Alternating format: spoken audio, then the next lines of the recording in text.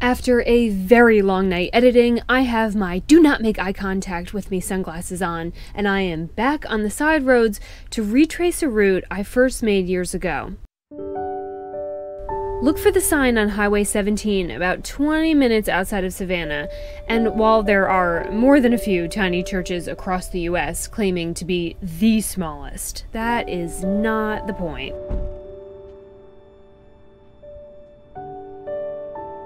What makes this petite prayer box so special has nothing to do with the square footage. It has everything to do with why it was built and what you will find inside. In 1949, Miss Agnes Harper was working at a grocery when she had an idea.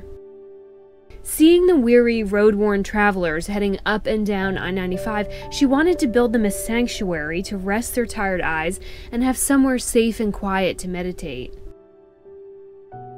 Miss Harper built her tiny babe cave with stained glass windows imported from England.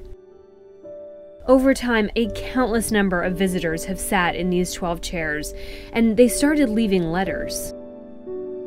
The first time I ever came here, the walls were this thick with all these notes and pictures and letters to God, and I spent at least an hour in here just staring at the walls and reading all the messages.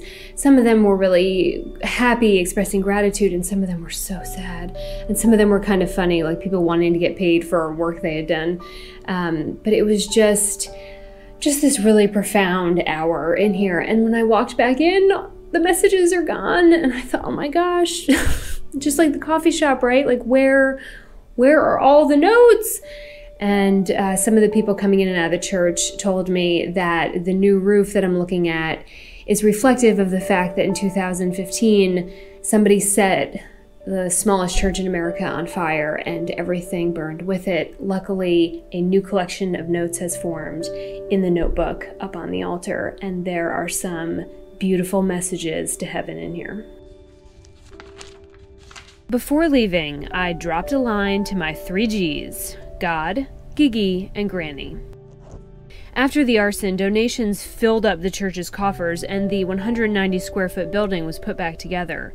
I was certainly sad that the years of handwritten prayers had disappeared, but the very fact that they're gone is also a good reminder.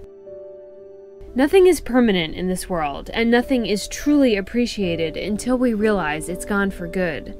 I can't bring those letters back, but I will never forget what they said.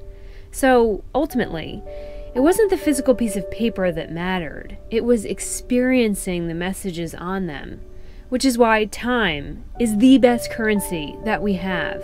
It's the only barter system that buys you memories like these.